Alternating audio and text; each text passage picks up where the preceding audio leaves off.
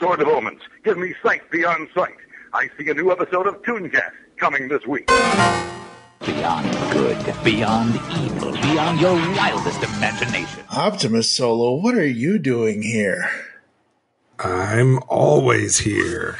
Yes, in the background. Yes, just not always talking. Yes. This is ToonCast, and this is going to be a clip that plays in front of ToonCast episode 293 to 299, because apparently you've created a third personality or a second personality for yourself. You're just now another 80s geek or something like that. There's this guy I know. He's called Just Another 80s Geek, and he's got this video thing that he does on the YouTubes and things like that. So, yeah, it's called Geek Showcase. It's a chance to highlight all things geeky in a video form, so branching out from just audio. So this will be a chance for you to see all kinds of geeky things, whether they be toys, whether it be just graphics on the screen with top 10 lists and things of that nature, opening packs of cards, going through geeky memorabilia, knickknacks, paddywhacks, give a dog a bones, anything like that. So yes, you should check out the YouTube channel, Geek Showcase, but to give you guys kind of a feel for what kind of stuff goes there, minus the visual part, we're also giving it to you in audio form right here on ToonCast and podcast. That's right. So if you hear Kevin say something like, you can see this on the screen, it's because this was originally a video where he would put up his diagram of his Ultimate Saturday Morning Cartoon lineup. And you are starting, this is why we're starting in episode 293 to 299, just because those are the next episodes I had available. And you are starting with 1983 all the way up to 1989 and going through basically your Ultimate Saturday Morning Cartoon lineup. Yeah, basically I've seen a lot of people post stuff on social media over the years, whether it be Twitter or Instagram or Facebook, and they always have like, ooh, the best cartoon lineup, or this lineup versus this lineup, or they do drafts, or they do different things. So I thought I was going to do my take on that basically. So I've created a list for each year from 1983 to 1989. I explain on the records here why I don't do 80, 81, and 82, but just real quickly, it's just too hard. There's not enough cartoons out yet for the 80s to do those years. So it starts in 1983, goes to 1989. There's a bunch of rules that I outline in the record, so you'll have to listen to that. Mainly in the 1983 record. I won't do that as much in the subsequent episodes. But if you want the dirt on how these lists were developed, you have to listen to the 1983 episode first. All right, well, that's going to do it, and let the show begin. Yay! Cops, Central Organization of Police Specialists, fighting crime in a future time, protecting Empire City from Big Boss and his gang of crooks. Hello, this is Just Another 80s Geek, and you are watching the Geek Showcase, where we highlight all things geeky. And without getting too far into it, we're going to get right into the topic today, which is a continuation of our Ultimate Saturday Morning Cartoon Lineup series. If you've been paying attention to the channel, we've done these for 1983, 84, 85, 86, and 87. So today, we're going to continue that series with our second to last episode. This is the Ultimate Saturday Morning Cartoon Lineup for 1988. As you know from the other episodes, we have 8 time slots going from 8 o'clock through 11:30. We're going to highlight 8 different half-hour cartoons. Each one has a theme across all the different years, and we can only use each one time, and they had to have aired new episodes in the 1980s. If you want more of a rundown on how this all the rules and whatnot, please go back to the 1983 episode. We take some time and we outline it all there. But we're going to get right into it here for 1988. So in our 8 o'clock time slot, following the likes of Superbook Flying House, The Get Along Gang, The Raccoons, The Mysterious Cities of Gold, and Danger Mouse. For 1988, our 8 o'clock time slot, we're going to be watching The Adventures of the Little Koala.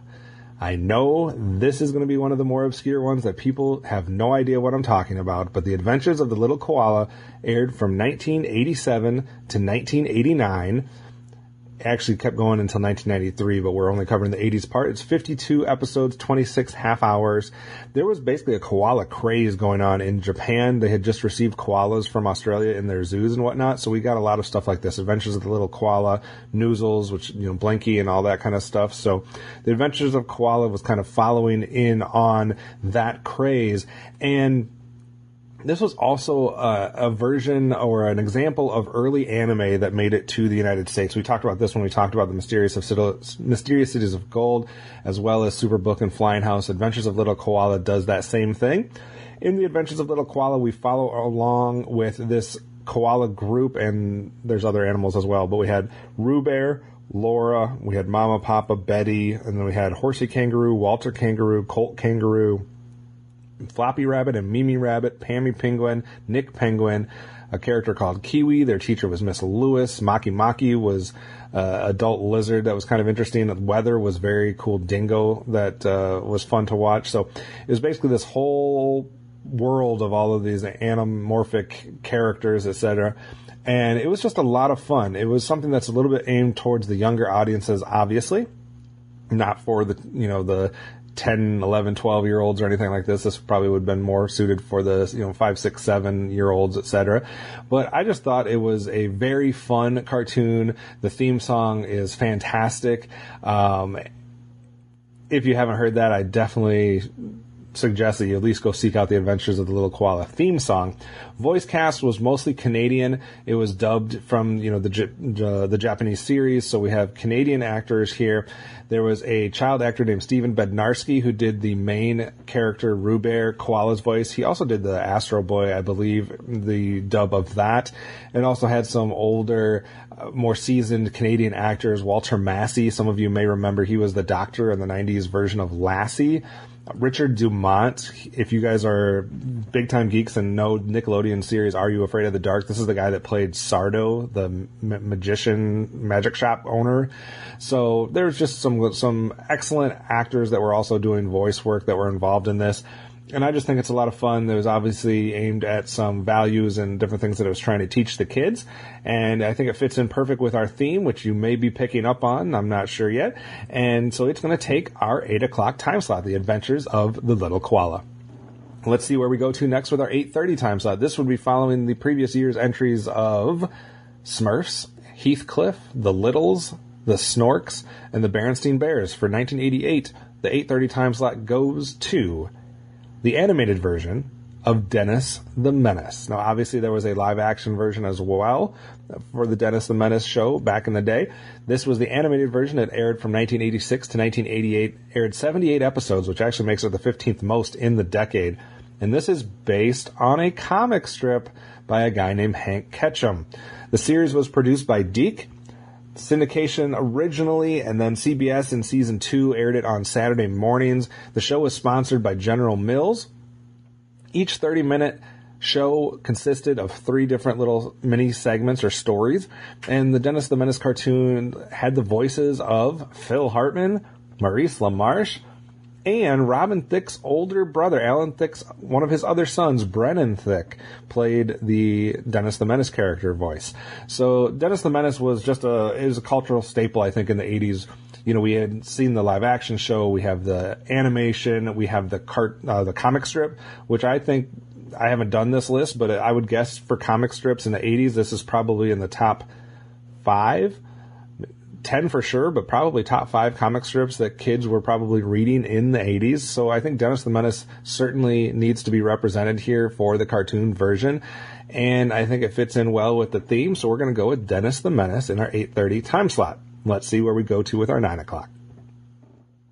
9 o'clock time slot should be a fairly obvious theme here. Like I mentioned, that Inspector Gadget and Alvin and the Chipmunks, which were the 9 o'clock time slot in 1983 and 1984, have nothing to do with the theme. They just didn't fit anything else, so I threw them in there. But starting in 1985, the theme started, and we had the Wuzzles in 1985. We had the Adventures of the Gummy Bears in 1986, DuckTales in 1987, and now 1988 we get the new Adventures of Winnie the Pooh. So that theme should be very easy for those that are trying to do that. New Adventures of the Winnie the Pooh aired from 1988 to 1989. It actually kept going to 1991. 50 episodes in total, 32 of them aired in the 80s. So this is kind of a crossover cartoon that bridges the end of the 80s into the early 90s. It's the first Disney cartoon based on a major animated film. So the other ones, Gummy Bears was original. DuckTales was not based on a movie or whatever. Wuzzles was original. So the New Adventures of Winnie the Pooh is the first one actually based on one of their movies. It aired on the ABC in the Saturday mornings. ABC wanted a Saturday morning show because its lineup was dead last in the ratings, so they picked up the New Adventures of Winnie the Pooh, which was very well received. It won multiple Emmys and a bunch of other awards, and it really is responsible in the late 80s of bringing Winnie the Pooh kind of back into the limelight, back into the spotlight. It had kind of faded over some time, and this really made it more relevant. And this cartoon was, painstaking effort put into this cartoon. There was more drawings per minute than any other cartoon on TV. They did 20,000 cells per episode. The average episode of a cartoon at that time would do like 8 to 12,000 cells. This one was doing 20,000, so almost double the cells. And they actually did something rare these days. They actually tried to get the original voice cast and was able to do it for some of them. They couldn't get Sterling Holloway. They had him read, but he was just too old to do the part. But they did get John Fiedler to return as Piglet. They got Hal Smith to return as the Owl. Paul Winchell at least started as Tigger before Jim Cummings took over for him. Jim Cummings would also be the voice of Winnie the Pooh. Peter Cullen they got for the voice of Eeyore. So they tried to get as much of the original cast as possible. There was a ton of marketing and promotion for this series through primetime shows. I know the Sears store was doing a bunch of promotion for this. This show started in 1988, guys. Reruns were airing of this show all the way up through 2007. So this show has been on TV a ton over the years. And you might not know this, but this is one of the most valuable franchises in the world. As far as Disney goes, the 1 and 2, it flip-flops over time. There's been times that Winnie the Pooh's been number 1 and times where it's been number 2, but it's always down to Winnie the Pooh and Mickey Mouse. Like, those are the two staples of Disney. And then if you take it into a broader light, like Star Wars and Pokemon are probably above it as far as in the country, but Winnie the Pooh is one of the most valuable franchises in the United States. So New Adventures of the Winnie the Pooh has to be represented here. It was something that all kids of the 80s knew. So I think it's a perfect spot here, the 9 o'clock time slot in 1988, to give some highlight and give some showcase to the New Adventures of Winnie the Pooh. Let's move on over to 9:30 for something completely different, all right? Our 9:30 time slot has consisted of Saturday Supercade, Muppet Babies, Hulk Hogan's Rockin' Wrestling, The Real Ghostbusters, and Fraggle Rock. And for 1988, we're going to something that fits a theme. I had a couple different choices here. I went with this one. We'll talk more about that in maybe a wrap-up episode. But the 9:30 time slot goes to Police Academy, the animated series Police Academy. Aired from 1988 to 1989, 65 episodes, so it's tied with a whole bunch of cartoons for 20th most, since that was a standard syndicated package. It was a Ruby Spears syndicated cartoon. Obviously, it's based on the film series. And if you're keeping track, if you're a Police Academy nut, it falls between the 4th and the 5th films. Some interesting notes. The theme song was done by the Fat Boys. There was an action figure line by Kenner based on the series. This action figure line was pretty cool. I kind of think of it in the same lines of kind of the Dick Tracy toy line. Police Academy kind of did that same thing where it was taking not just a film, but a cartoon there and doing some things with it. It had some cool play sets, whatnot. There was also a 6-issue comic book. I think Police Academy is a great series of movies. The cartoon, well, it's probably not the best cartoon ever. I think it does represent a trend that was going on in the 80s. You know, you could have seen a couple different cartoons in this spot. There was a Rambo cartoon and a couple other ones that we might talk about later. So Police Academy, fun little cartoon here. We're going to give it some showcase here on the 9:30 time slot. That takes us to our 10 o'clock time slot. And this one's going to be following the footsteps of our 10 o'clock time slots throughout the years here, which were Dungeons & Dragons, Kid Video, Gem, Galaxy High, and Beverly Hills Teens. And in our 1988 10 o'clock time slot, we're going with one of my all-time favorites, Denver, the Last Dinosaur.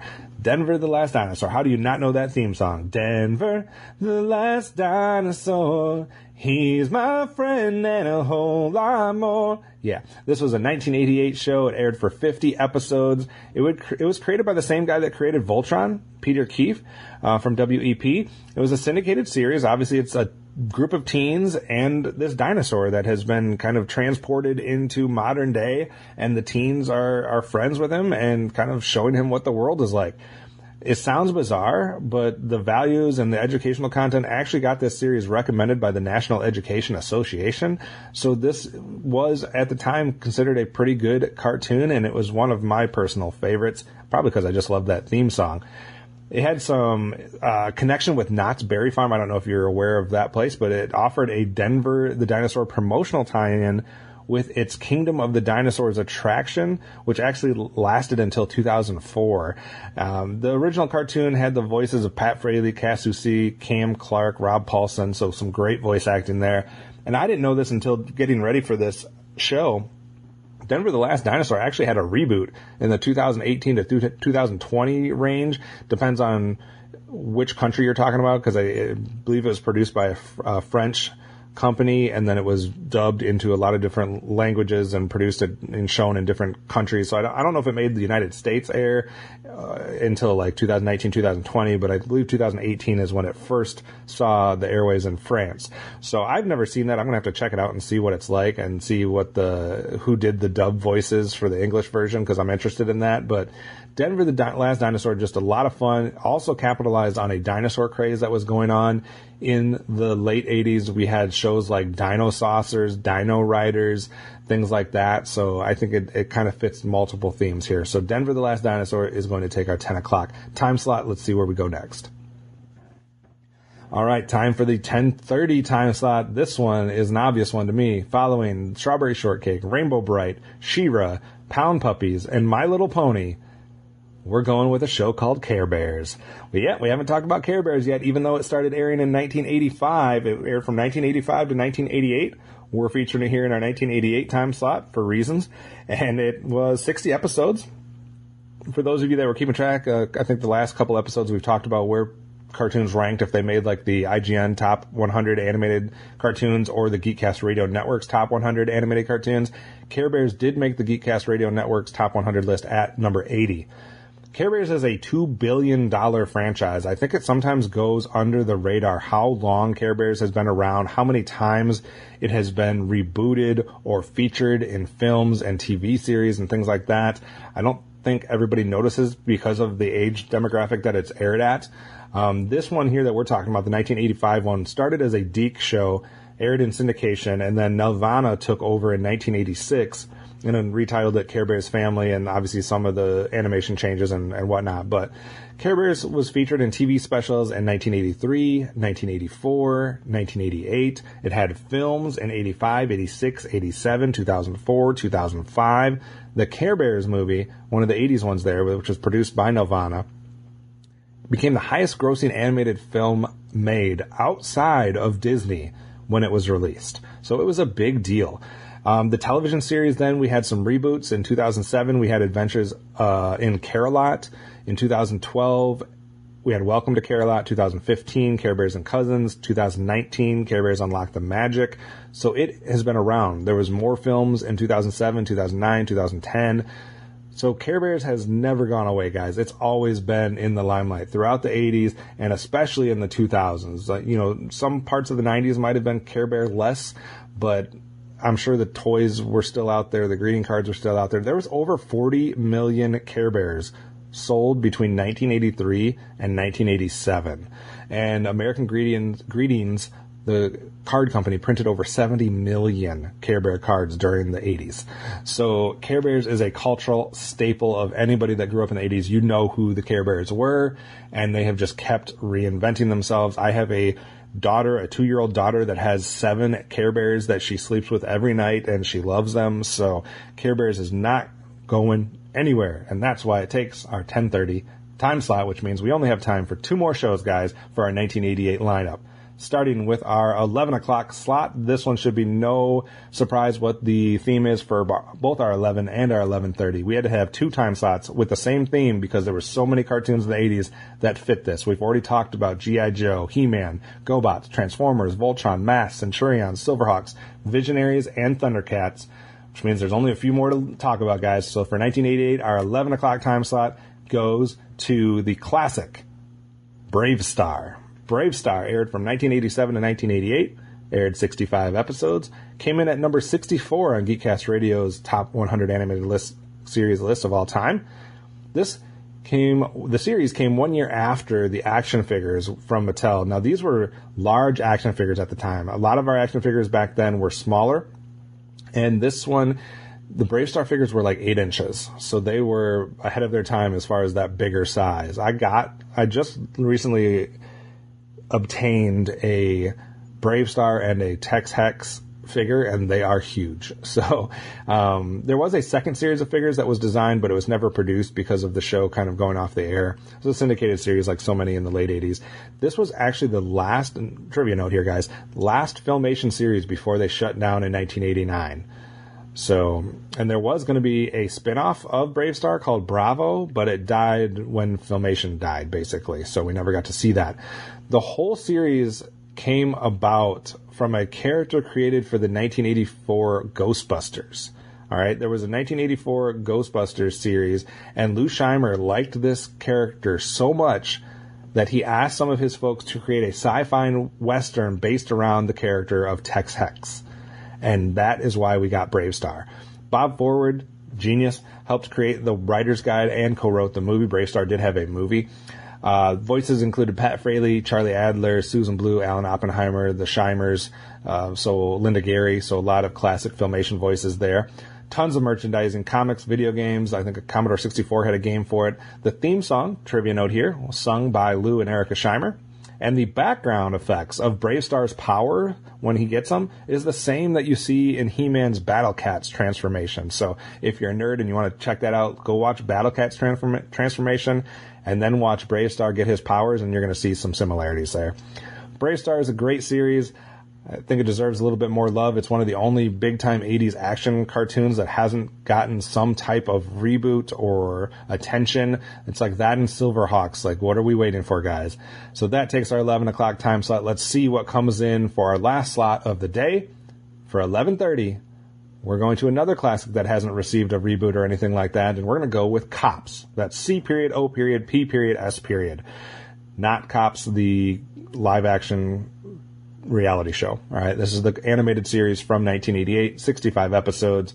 It was a Geek series in syndication. It was rerun on CBS Saturday mornings under the title Cyber Cops because they didn't want to get confused with the reality show Cops. And, you know, it's a classic show. Who doesn't remember Fighting Crime in a Future Time? Or when Bulletproof would say, it's crime fighting time. I mean, this show was great. There was a Hasbro toy line called Cops and Crooks, kind of designed by the same guy, Bart Sears, who helped with the G.I. Joe toy line, WWF figures, and some of the early X-Men toys. And the toys were interesting. They had like actual like cap gun type deals, which you'd never get away with that today. So it is definitely one of the last examples of a toy like that occurred in the 80s. The show was directed by Kevin Altieri, who went on to direct the Batman the Animated Series, Spectacular Spider-Man, G.I. Joe Renegades, Transformers Rescue Bots. His first direction gig was with this show, Cops. There was also a 15-issue comic series from DC Comics. And if you collected the toys, you'd understand, or you might remember, that each toy had a file card that came with it. And these were written by Larry Hama, who did the G.I. Joe ones as well. So the G.I. Joe always had those file cards that came with the character's profile, bio, etc. So he did something very similar with Cops. And an interesting note that there's a connection, too, because there's a character in G.I. Joe called Wayne R. Beachhead, and his last name is Sneeden. Well, if you look at Checkpoint from Cops, his name is Wayne R. Sneeden III, and it states in his bio that his father was a member of a top-secret military team during the 80s and 90s. So there is a Beachhead Checkpoint connection, thanks to Larry Hama. This series also contains work by Peter Chung, who is the guy that is responsible mainly for the style of Aeon Flux. And this is where he had done a couple films and series, but Cops is kind of the first series that he worked on that showed signs of kind of his distinct style that would later be developed in Aeon Flux. So Cops has a lot of interesting trivia tidbits. I think it's a great show. And like I said with Brave Star and Silverhawks, what are we waiting for, people? We need reboots or live action films or animated films or another animated series. Like, come on, don't leave us hanging here.